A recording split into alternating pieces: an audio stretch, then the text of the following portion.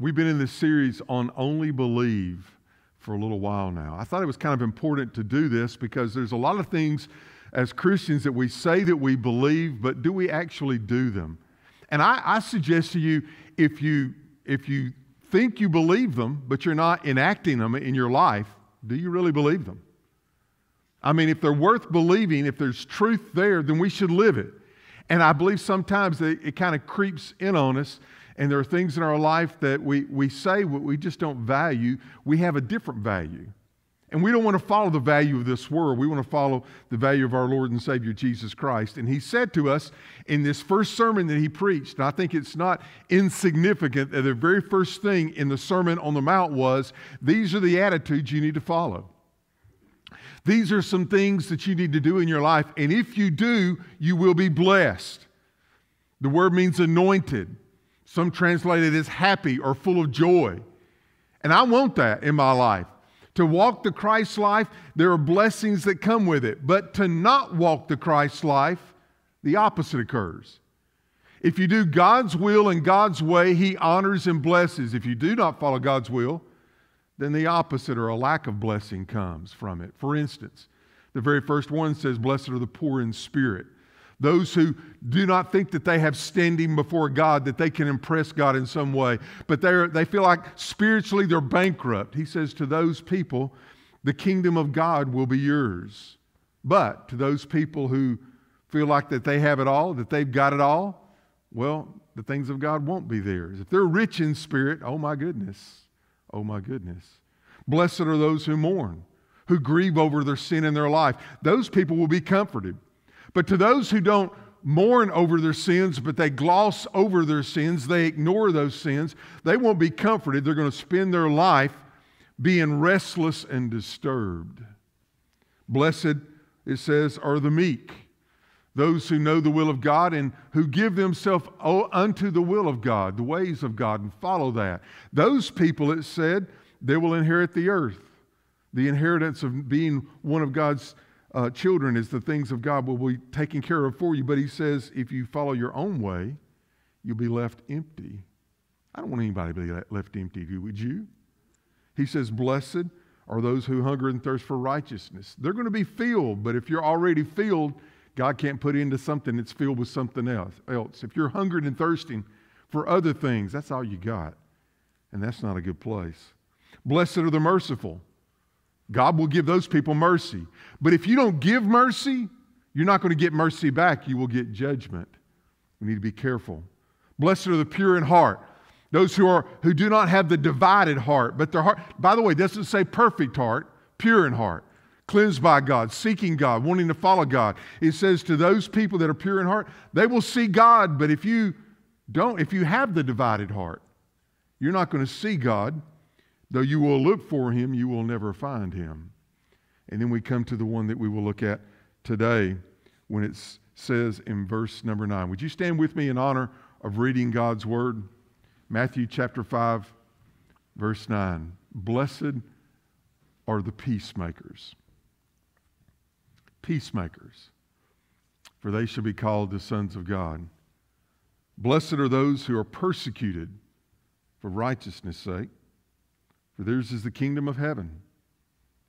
Blessed are you when they revile and persecute you and say all kinds of evil against you falsely for my sake.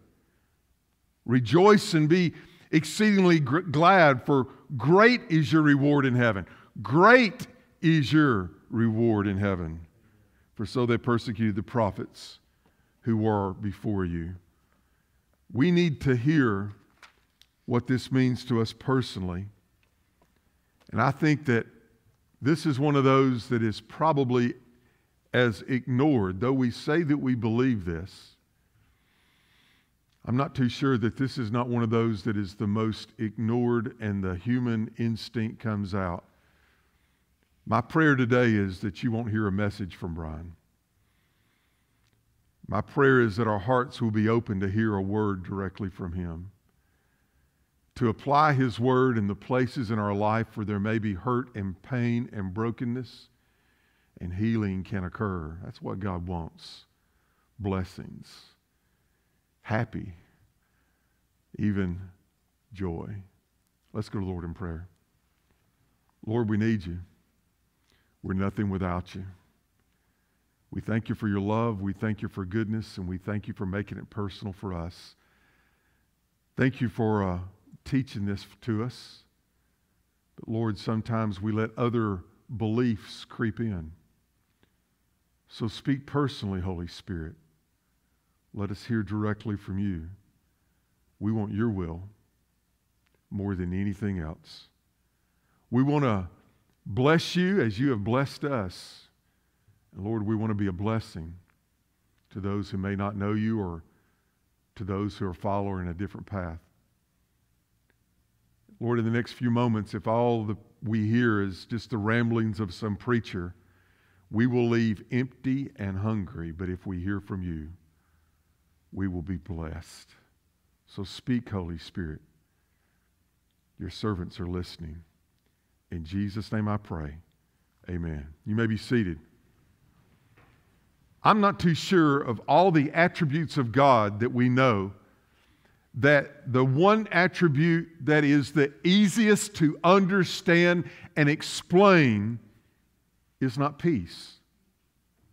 It is one that is overlooked often, but yet it's so easy to see that the language is so picturesque. If you have two people together and something has happened to them, and because of that, they have divided, and one is going in this direction and the other is going in this direction. Now, the problem with that is when they are divided and going in other directions, there is no unity whatsoever. But if something occurs that brings them back together and two sides going in opposite directions are brought back together and become one, that is the definition of peace. If there's distance between the two, that's not peace. If something has occurred, if brokenness or hurt or pain or something was said, and up from that, or maybe something was done that one person doesn't even know or realize, but because of that, there's been a break in that relationship, then the peace has been taken away. And God says, blessed are those who are peacemakers. We need to understand that this is extremely important to Christ. In Isaiah chapter 9, verse 6, it tells of the Christ, the Messiah, our Lord, our Savior, Jesus Christ. It says of Him that He is the Prince of Peace. That is, that the Son of God is the peacemaker for us. That is the gospel. That is the gospel defined and lived for us, that God was in heaven, perfect and complete, and needed nothing, but His creation, man, with their sinful nature, was sinning in their life. And that sin separated them from the holiness of God. And because of that, they were eternally separated from each other, going in different directions. Please hear this well. Jesus, that wasn't good enough for Him, and He took the first step. And He left heaven, the Son of God, to come to earth, to be the Son of Man, the Savior, the Messiah, for us, to live the sinless life, to go through all of the things that He went through, all the difficulties, all the things that were said and done against Him. Yet He was meek. He maintained the will of God. And yes, even all the way to the cross of Calvary, where He gave His life a ransom. He was our sacrifice. He shed His blood so that His blood could cleanse us from all unrighteousness. He gave His life, was put in a tomb, but He was resurrected. Listen to me, to live living resurrection, because that's what we need. We are dead in our trespasses and sins, and we need a Savior that can come so that we can live living resurrection for now and forever. He made the way. The Prince of Peace became our peacemaker. peacemaker. And how blessed we are to think of all of our sin that's separated, but we become one in the bonds of His love. A child of God, saved forevermore. Nothing can come against you. No weapon formed against you will prosper. You're a child of the King. And yet, given this great gift of life, we sometimes let other ways creep in. There was a person named Lucifer once who was perfect, but he chose another way. He chose the sinful way and was separated from God because of that. Now, Lucifer looks at Jesus as his enemy. And those of you who love Jesus, you're his enemy too. Don't you think for a skinny second that Satan is not coming but to steal, to kill, and destroy. He wants to divide. He wants to conquer. He doesn't want you to have peace. He wants you to have brokenness. He comes in to take you from the love of God. And he wants to come in and dump all of his evil on you. If that's what he does, and you are seeking to be a peacemaker, you will be his enemy as well. If you love God, he's going to come against you. Don't be surprised by that. He is the enemy of peace. He is the father of lies. But if you're going to be Christ-like, if you're going to live like Christ, then you're going to act like Christ. And if Jesus is a peacemaker, you're going to have to choose to be a peacemaker too. Are you listening? But it doesn't mean a peacekeeper. There's a difference between a peacemaker and a peacekeeper. A peacemaker has been filled with the love of God and wants that love to be in other people's lives so that they can have peace as well. But a peacekeeper is one who just wants to keep the status quo without acknowledging that there are issues in an effort to maintain peace. Just don't disrupt it. Just leave it the way it is. We don't want to disrupt what's there. You might mess it up. You might make it worse. Y'all look at me. It doesn't work. It doesn't work. Matter of fact, some people think that they're being holy by being a peacekeeper. It doesn't work.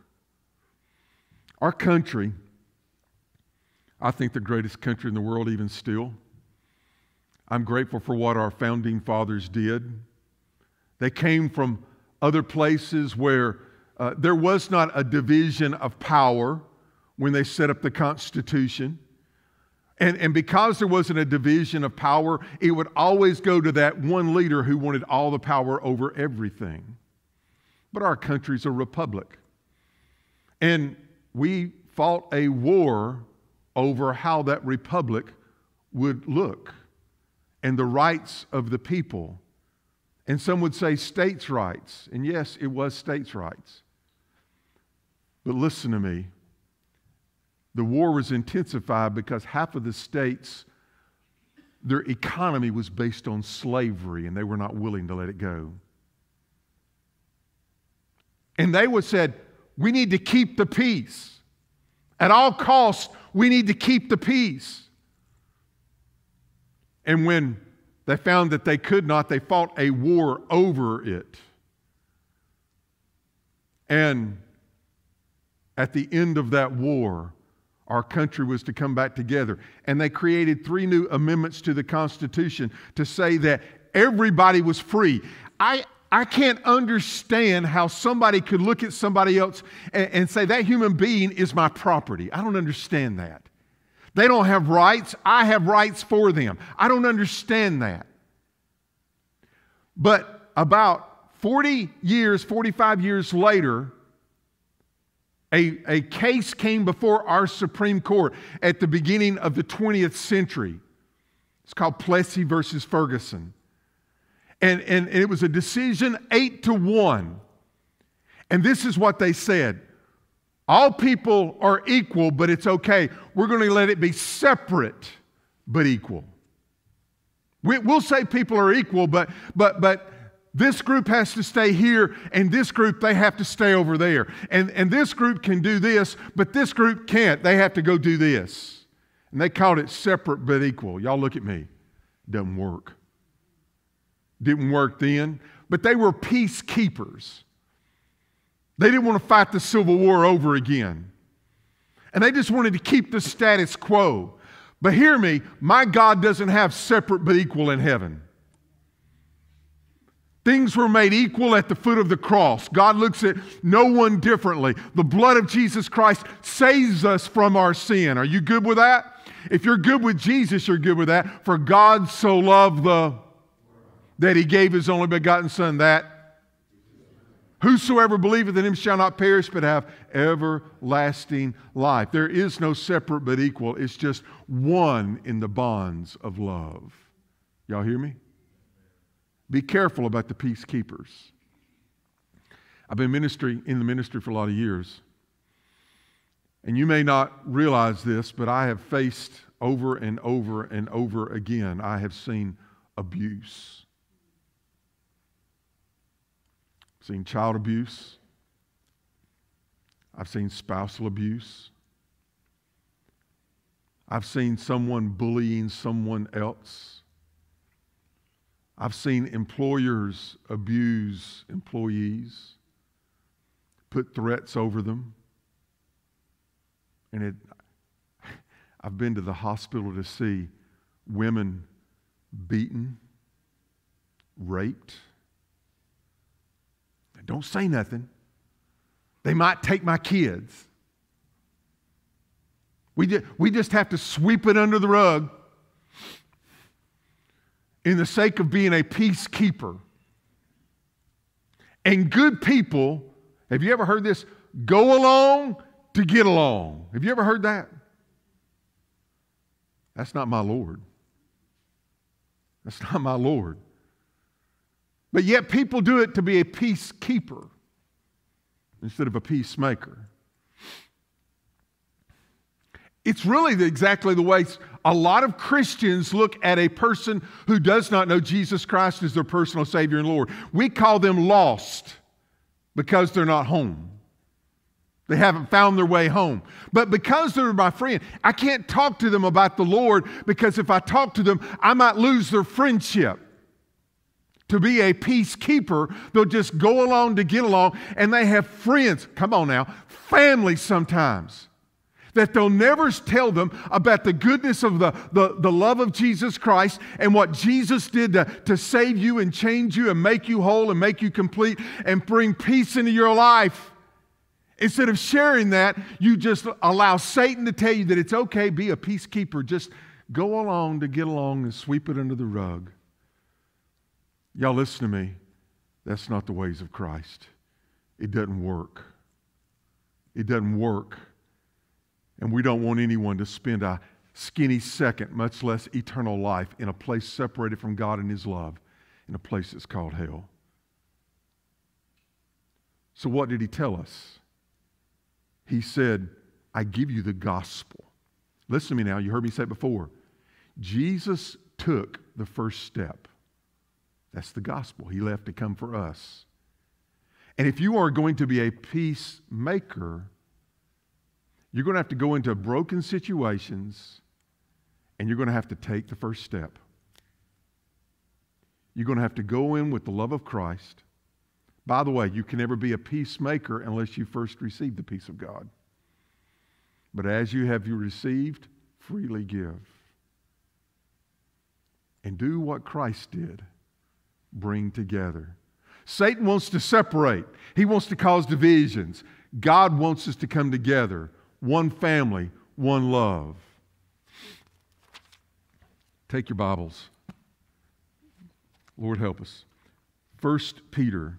Turn on over to the end of the New Testament, to the book of 1 Peter.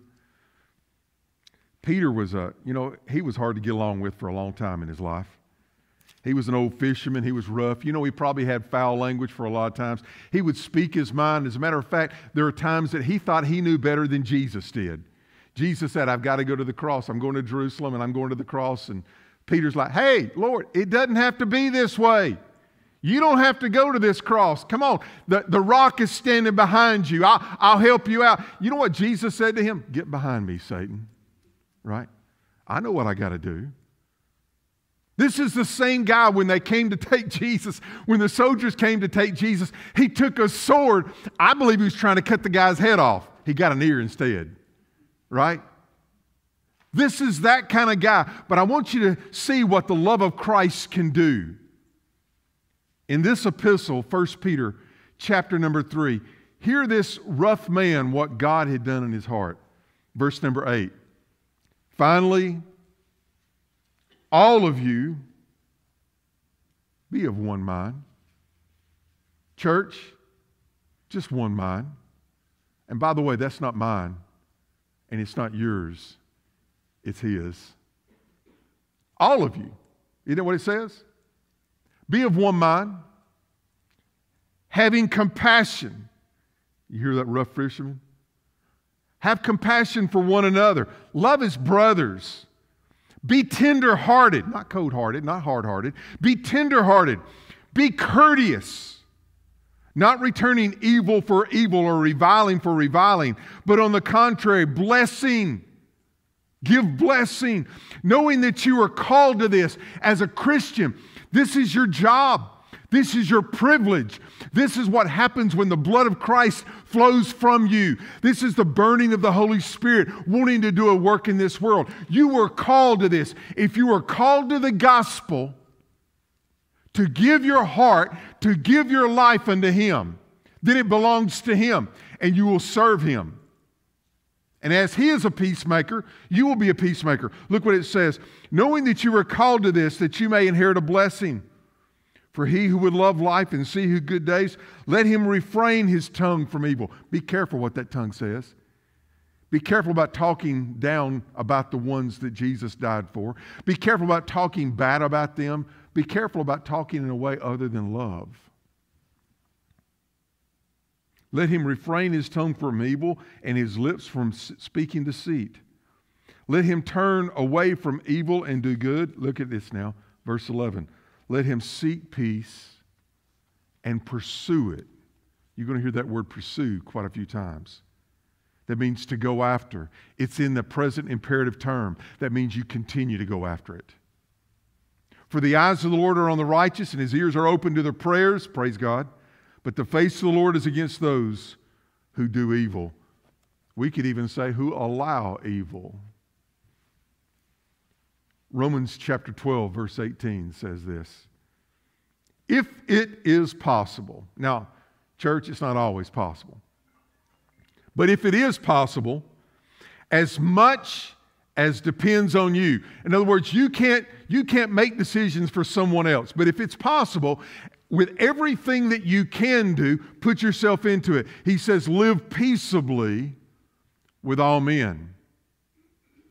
That means there may be something that happens and brokenness occurs because of it. Instead of just letting bygones be bygones and sweeping it under the table, no. You've got to go seek, pursue peace.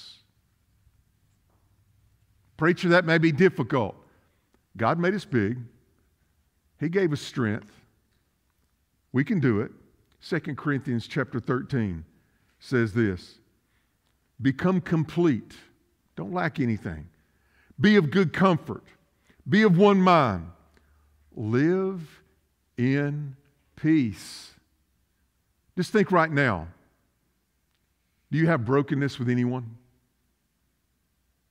Do you have brokenness that you know is there? There's some level of heartache and pain. But it says, be comforted. Be of one mind. Live in peace, and the God of love and peace will be with you. If you go to seek to be a peacemaker, that's the act of Christ. He'll be with you, right there to help you. Hebrews chapter 12, verse 14 says this, once again, pursue peace with, what's it say? All people. And holiness, without which no one will see the Lord. Looking carefully. This is one of the most important scriptures in all the New Testament. Looking carefully, lest anyone fall short of the grace of God, lest any root of bitterness springing up cause trouble, and by this many become defiled. Brokenness will happen. Hardships will happen. Emotions will get involved. People will say things. People will react badly. And there will be a hurt. There will be a wound. But if you don't find peace, something will grow around that wound. Hurt and pain will occur. Brokenness will happen. And if it remains for a period of time, a root of bitterness may spring up. By the way, that will defile you. But it also says many will be defiled because of it. And Satan will laugh and laugh and laugh. Romans chapter 14, verse 19 says, therefore, let us pursue, once again, the present imperative, always doing this, always in the present tense, always seeking remedies. Let us pursue the things that make for peace, and the things by which one may edify, build up, help one grow. Church, this happens so easily to be broken. And we think it's so difficult, but usually the only difficult part is if a person just fails to start. Making up your mind that you're going to be like Christ. Blessed are the peacemakers, for they shall be called sons of God. But in this world, it's not always going to be easy. Look what it says, Matthew chapter number 5, verse number 10. Blessed are those who are persecuted. This sounds difficult. Look, if you're the enemy of Christ, Satan will leave you alone. But if you're the friend of Christ, you're the enemy of Satan. He's going to come. Y'all trust your pastor? I'm going to tell you something. That's not an if. It's coming. If you want to seek to follow the things of God, it's coming. Satan's going to come, and he's going to come with everything that he's got. Blessed are those who are persecuted. That's when people mean hostility towards you. Blessed are you when you're persecuted for righteousness' sake, for doing the right thing. For theirs is the kingdom of heaven. It begins with the beatitude of blessed are those who are poor in spirit, who are spiritually bankrupt. God will give you everything. He says here at the end, I promise you, you'll have everything. Blessed are you when they revile you. That is the term of coming at you with their teeth. Really, you can kill with words. And it's a picture of grabbing a hold and not turning loose. Some people are just that way. They've been wounded, they've been hurt, and they just want to tear you down. Isn't that what they did to Jesus? Blessed are you when they revile you and they persecute you and say all kinds of evil against you falsely for my name's sake. He says, rejoice. Has anybody ever had anybody lie about you? Anybody ever been gossiped about? Anybody ever taken a half-truth? Somebody took a half-truth and they just wanted to tear you apart. No? None of y'all? Man, I got a good church. I'm telling you what. Man, I've been torn out of the frame. Let me tell you what's the hard part. Y'all ready for the hard part? John 6 says you keep your mouth shut. You don't bear witness of yourself. You don't defend yourself. When they come and speak evil against you, it's your responsibility to take it. Jesus never said a word back. That's hard. When they are, and you know they are, and they know that they are, and they know that you know, but because you're not coming back after them in a free-for-all, in a bloody fight, they just feel like they have a free rein to come and just pour out evil on you. Now, I'm good with this in one sense. God's the judge of this. Amen? Not man. Just let the one who actually knows what's going on, let him handle it. And I'm amazed by people who buy into this and they put more trust on the word of a friend than they do the holiness of God. It's tough when they come and speak all kinds of evil against you. But he says, don't take it so bad. Rejoice. I've had this happen to me. And I really have learned what it means to love your enemy. Do good to those. Hey, they're just coming at you. Hey, I said this in the first service this morning. I think everybody kind of related to it. If somebody came up to me and poked me in the eye, you know what I'm going to want to do? Amen. Quickly and harder. Are y'all good with that? Amen. Somebody comes up and kicks you in the shin, what do you want to do? Kick them back. Somebody say something about you, you know what do you want to do?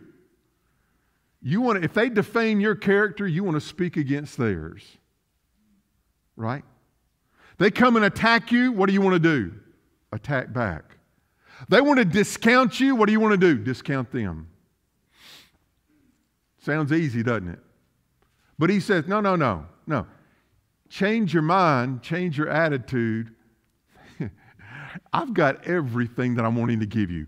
I've got so much, everything that is good, everything that is perfect, everything that is love, everything that flows from the grace and the mercy of God, all the riches of all of glory forevermore, all the peace that goes beyond all understanding. I want to pour it out upon you. So just rejoice. Don't worry about that. Great is your reward. Hey, you're in good company. They did it to the prophets. They'll do it to you. A few months ago, I read a book. Louis Giglio wrote it. He's a pastor in Atlanta. And it was on Psalms 23. But it was really on one phrase in Psalms 23. Y'all, have any of y'all ever heard of Psalms 23? And there's a phrase there that says, Thou hast prepared for me a table before me in the presence of my enemies. I never really thought about this until Louis said it. He said, God's put this table there and He's put some chairs around this table. And He has put so much good on this table. My goodness, it smells good, it looks good, and I want to eat. Amen? Some of y'all saying, if you'll hush, we'll go and eat somewhere. Right? And we want to eat, and God's prepared it, and I believe He cooks pretty good, don't you? And it's there, and it will satisfy, and it's all you want to eat. And you're going to scoot up to the table, and He's going to sit here with you. But around that table are all your enemies. You have prepared a table before me in the presence of my enemies. Wouldn't it be great if He just said, hey, y'all go away. Leave them alone. We're going to have some fellowship together. Y'all go away. That's called heaven. We're not there yet. But while we're here, and if God allows evil to happen and He's sovereign and almighty, then don't worry. It's not the evil that's going to happen. That's a certainty. But how you act in the midst of all of this ugliness, you don't have to join in. Your job is to be like Christ, living resurrection. That's the gospel.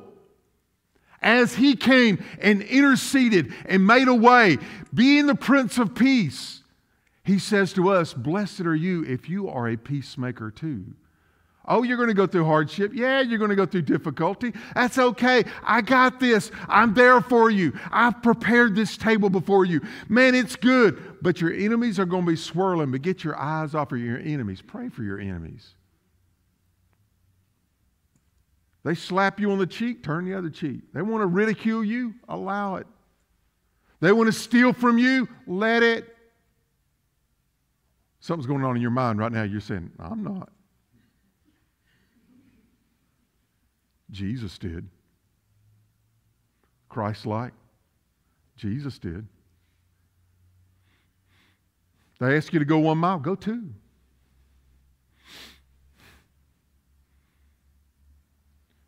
When I leave this place, I get to be in heaven forever. This is just a way station. My life verse is Philippians 3:10, that I may know him and the power of his resurrection. I believe that means the power of the gospel. That I may know him and the power of his resurrection and the fellowship of his suffering. That means being one with him in suffering, being made conformable even unto death. That's the gospel. That's the good news. He gave so that we could receive. You give so others can be blessed. And by the way, in the process, blessed are you. Anointed with the hand of God. Happy are you. Full of joy. It's your choice. When I began this, I said, some of these, we say that we believe them, but let me ask you. I asked you earlier, do you have any hurts? Do you have any brokenness? Do you have any hard relationships? Have you just let it go, trying to be a peacekeeper, hoping things would be different? Or are you a peacemaker? Are you persecuted? If you do righteousness, those who live godly in Christ Jesus shall suffer persecution. That's the truth of God's word. But don't let Satan drag you down to his level. Drag those other people up to the level of Christ.